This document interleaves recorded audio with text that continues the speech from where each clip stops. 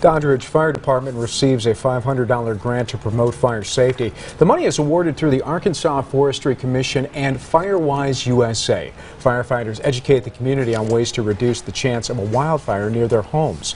They ask people to clear off leaves on their roof, cut overgrown shrubs, and properly store gasoline.